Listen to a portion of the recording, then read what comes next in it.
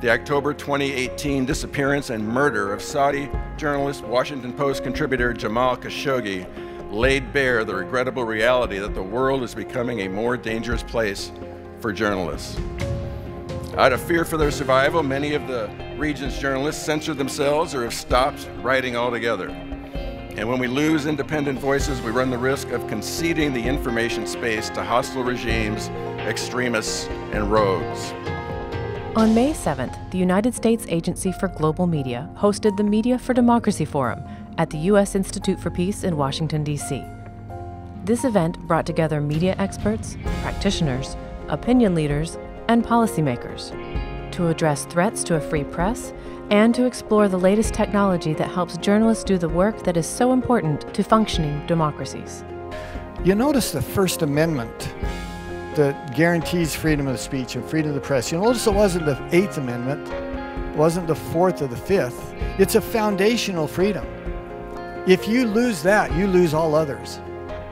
The day-long event included in-depth discussions that surveyed new and emerging threats to press freedom, explored the growing prominence and sophistication of disinformation, and debated the future of journalism, both the technological innovations and its role in civic engagement, as well as global security.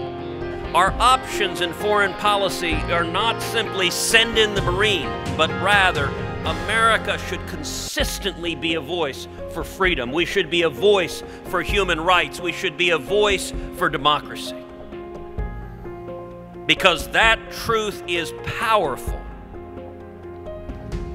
and it can transform the world. Almost 200 people attended, representing some of the most important players in press freedom.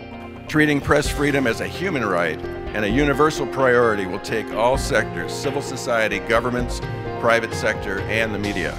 With thought-provoking panels and space for dialogue and networking, USAGM connected people across sectors and forged a new community of practice interested in the intersection of media and democracy. Your role in engaging foreign audiences is a second and a powerful testament to America's principles. Rather than asking you to push prepackaged American talking points, your independence, which audiences can see and sense for themselves, is our talking point. Not a free press that pushes American values, but a free press that is the embodiment of American values. More information on the Media for Democracy Forum can be found at usagm.gov.